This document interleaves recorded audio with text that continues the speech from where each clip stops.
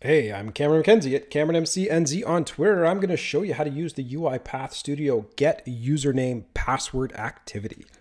So here's how to log into a website using UiPath Studio's Get Username Password X activity and also access this Windows Credentials Vault over here. You can see I got a nice little username password application here. It's got a little cheat on it. It says, hey, there's the username and password that will work. So if you kind of log in, you'll get some details and some information in there. If you go back to the page, it'll log you out. By the way, that's over at rpacertified.com/acme/index.html. So if anybody wants to bring that file up and do this exercise yourself, you can. But let's say I wanted to automate this. I wanted to do this using UiPath Studio. Well, the way I would do it is first I would add an activity to open a browser to that URL. And then of course I want to type into this username and password field the username and password, and maybe even a username and password pulled from Windows credentials. So the easiest way to do that is, well, I'm in UiPath Studio, but I'm going to use a Studio X activity. So I've got Show Studio X selected there. And the one I'm going to use is called Get Username Password X. There it is right there. I'm just going to drag this right into the do. Might even maximize this page just so that it's a little easier to look at. And it's going to say, what's the credential that you want to use? Well, I don't have a credential set up already, so I'm going to call it the UiPath example credential. And then I'll throw a username and password in here. And what did we say? We said, hey, mail@uipath.com is valid. And we also said, hey, password will work as well. So I'm going to throw those in there as well. You can show the password if you want.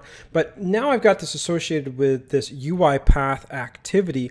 When this runs, it's actually going to take that username and password and store it in the credentials manager, and in the future, if it runs again, it'll pull it out of that credentials manager. Okay, so now of course we've got the save for later variable. I'm going to name that, press what, Control K right there, and give that the name credentials. That seems like a sensible name. And then of course I've got this web page open, and let's see if I've opened it up in Firefox. I just tend to like to use Firefox for development, while from day-to-day stuff I use Chrome.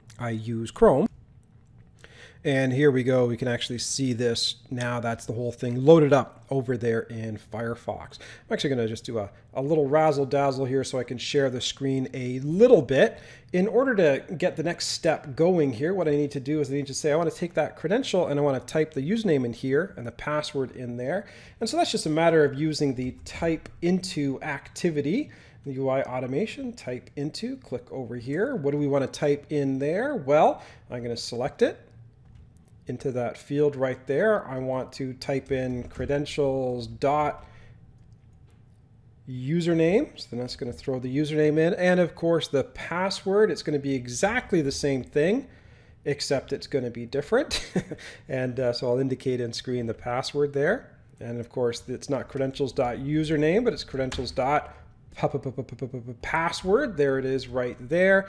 And of course to log in we want to click. So we're going to have to add the click activity. Click, click, click. And that's going to be a mouse click on UI automation. What are we going to click? We're going to click this sign in button, and hopefully when this all runs, that will sign us into the website using our credential that's going to be saved over here. Now notice I called this UiPath example credential. You do not see UiPath credential right there, even if I flip back and forth. And actually, look at that. It's just been added in. I thought it wouldn't add in till runtime, but I just learned something myself.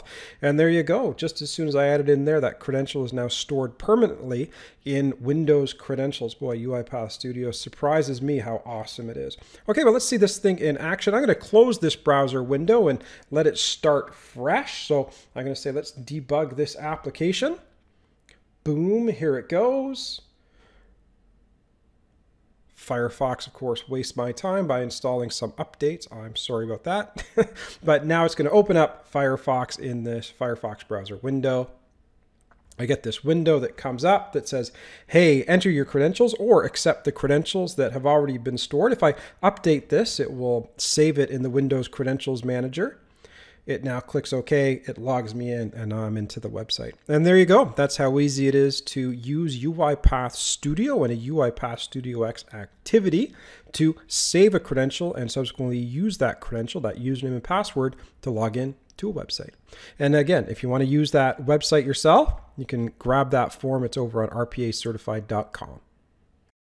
And there you go. That's how easy it is to use the UiPath Studio Get Username Password activity. Now, if you enjoyed that tutorial, head over to the serverside.com. We've got lots of great tutorials on UiPath, DevOps, enterprise software development in general. If you're interested in my personal antics, you can follow me on Twitter at CameronMCNZ and subscribe on the YouTube.